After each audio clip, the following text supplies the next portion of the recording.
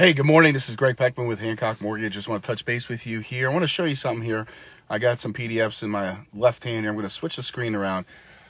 There's a cost of waiting. A lot of people don't understand this. They just think, hey, basically I can keep on renting right now until the rates come down and so forth and all that stuff.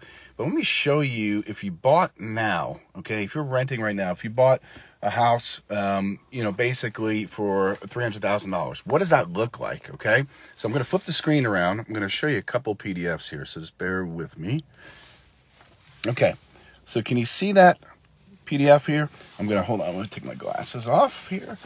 So if you look at that here, okay, buying a $300,000 versus renting, okay, over 9 years, your net gain of buying a home, okay, is $133,000, $434. Okay, so this is so simple to print out. All we need is your county, okay, and your state, and just give me a rough sales price, and I could run these off of you. I could do it over 5 years. I could do it over 2 years. I could do it over 7 years. But when you look at this stuff, the numbers don't lie. And this is conservative appreciation that we're using. Appreciation gain, as you can see, over the next 9 years, amortization gain. So, I mean, you're looking at a total net gain wealth impact of 133. I mean, if you don't buy, that's what you're losing, okay? Next PDF, let me just show you this here. I've shown this before.